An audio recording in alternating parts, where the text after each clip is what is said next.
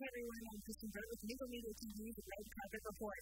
Tonight we're at the premiere of Curse, and we're going to find out what 3 adjectives describe tonight's web series. I don't want to do that.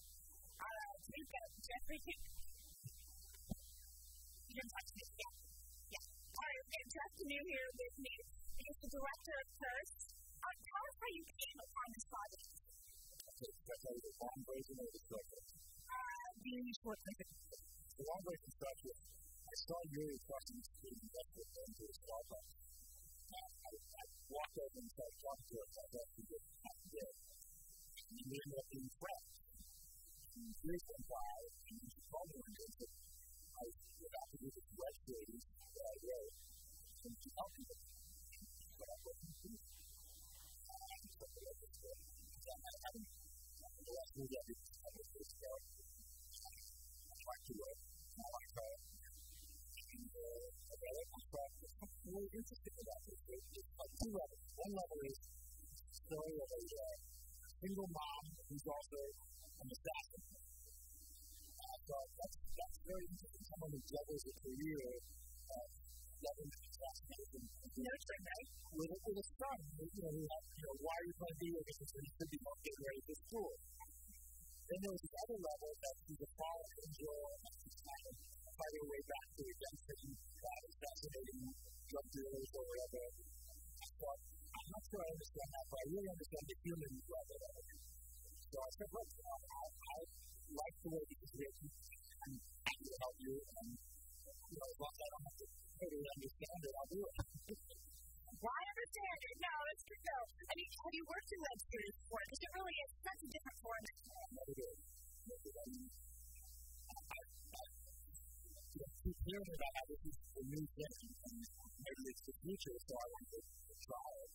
Mostly I've done features and some TV episodic, and I did a movie in Russia, but I never did a web series before. So coming from feature film and television, what did you find challenges in terms of directing? No time, no money. But other than that, nothing. I mean, it was like we shot this. My approach to it was, it's a movie. And we shot with 2 cameras because we were able to do it faster. And we found these 2 cameramen who were willing to work, for the budget, which is almost nothing.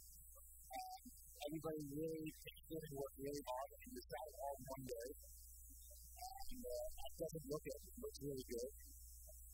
And it was a challenge. When you make movies for studios, the challenge is spending lots of money in a wise way. When you do an independent work at a startup, the challenge is you have no money, and how can you make it look like you have money?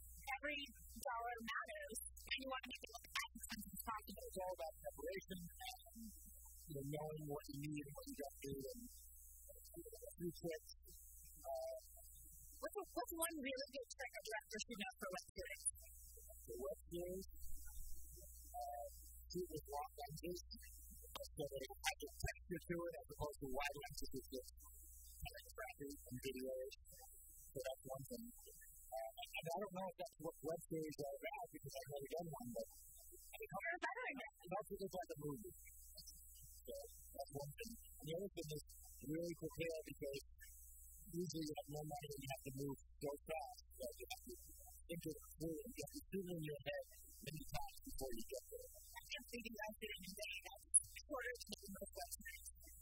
Was it longer? I bet it was. I bet it was longer than 5-6 hours. It was like a 14-hour period. And Yuri was great. I was very impressed with her.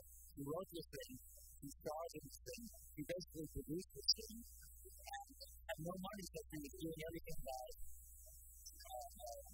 either getting favors or convincing people that this was a good opportunity. And it was impressive. And she followed through with it and hung in there. I never heard of it before. And then I thought that maybe nothing would ever happen with it, but now she's made something happen with it. So it's exciting to see. We're looking forward to seeing more. She's interesting. All right, one final question. You're asking everyone to describe Curse in 3 words. Can you do it?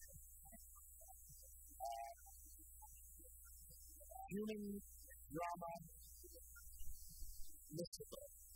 Okay, I'll take that. I I'm collecting all the adjectives together and the nouns and the little forms in my head. Or I would say, good actors working out. That's the way it is. Now that was like 7